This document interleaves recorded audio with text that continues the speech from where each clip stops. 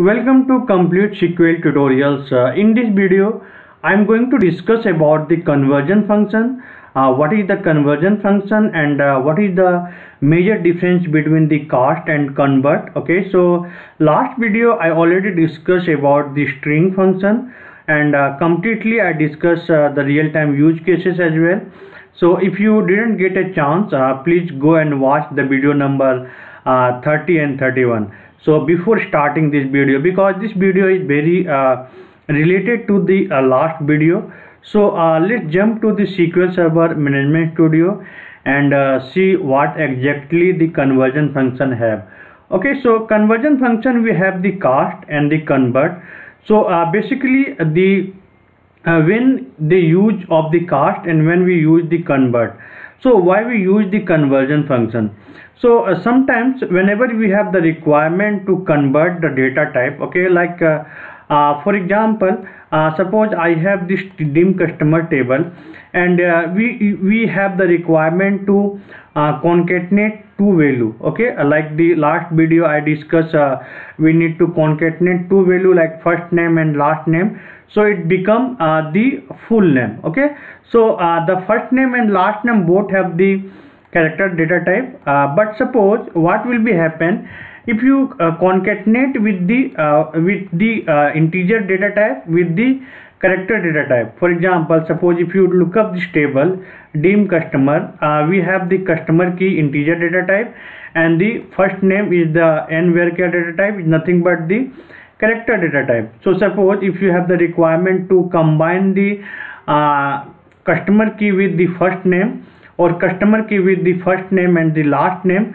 then what will be happen? So suppose if you writing the code like the previous video I discussed about the concatenation, like suppose if you putting the customer key and plus symbol is used for concatenate the value, and the space for the space we use the single inverted comma, and I am putting the first name. Okay, so if you put the first name here and if you want to select this value, here you need to give the comma, separate comma, because new column is deriving. So when you execute this one, you will get some error like conversion failed when converting the n varchar data value drawn to the data type integer. So how you can achieve this? And the second situation, if you by default select the date, the format will be year, month and day. But suppose the client requested you to print the month in this format, okay, 12. So in this situation, you need to use the convert function. So for this converting, we have the cast and we have the convert. So let's start with the cast function. So just we can use the copy this code and I will show you how we can work with the cast. Okay, so let's put here and so the syntax for the cast function is you need to use the cast and the value expression is nothing but the column, and after that you need to put the age and the data type and whatever data type is length is there. And for the convert function, you need to first put the data type and then the expression and the style. Okay, so first achieve this requirement by using the cast. So just you can use the cast here. Okay, so once you use the cast and the expression is the customer key, this is the column name, and then you need to put the age, okay, age and the data type. Like I'm converting this to varchar data type, so let me put the varchar 100, okay, and close the bracket. So this value got concatenate. Now if you execute this one, you will not get an error because this customer key exactly is converted. So let's put the space. Okay, so this customer key got converted to the varchar. So varchar to varchar we can concatenate. So if varchar to integer we cannot concatenate. Like for example, another example we have, like for example, I have this one column need to be derived, that need to print the message that my name is first name and the last name, whatever name is from the table, and my yearly income is whatever yearly income is there. So if you talk about the yearly income, this is the character data type where first name is also character, last name is also character data type.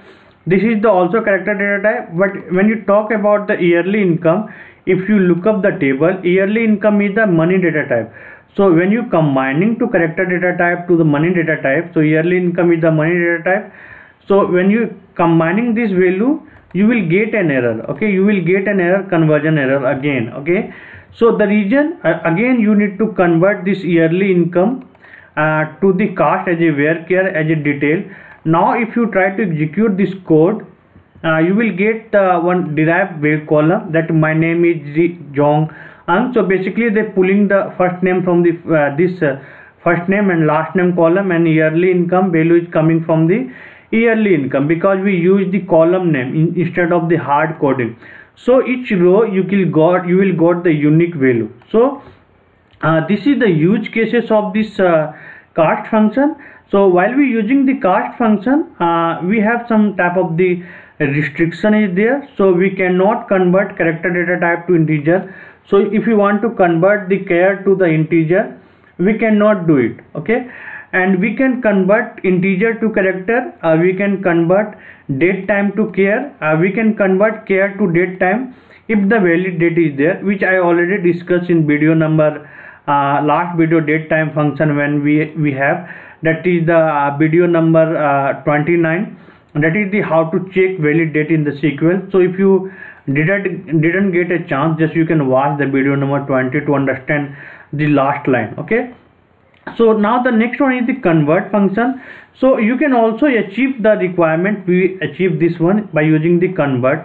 So either you can use the convert or either you can use the cast function. Okay, so convert function, just the syntax will be changed. So first you need to write the data type, then the column name, and we can do it. Okay, so now if you execute this one, the value got converted. But we have some major advantage in the convert function. So by using the convert function, in the starting video I discussed we can convert to the date time format. Like for example, suppose in the in the dim employee table, we have the birth date column is the by default year and month and a day. But if you have the some type of the structure, if you have the some format need to be changed, like if you want to display like in this format, so you can use the 113, and this is the format number we have. So you can just go and pause and note down the all the format number. So format number basically they will not ask you in interview, so you can find in online. So like for example, if you want to convert in this format, you can use 114. If you want to convert in the slash format, you can use 111 format number.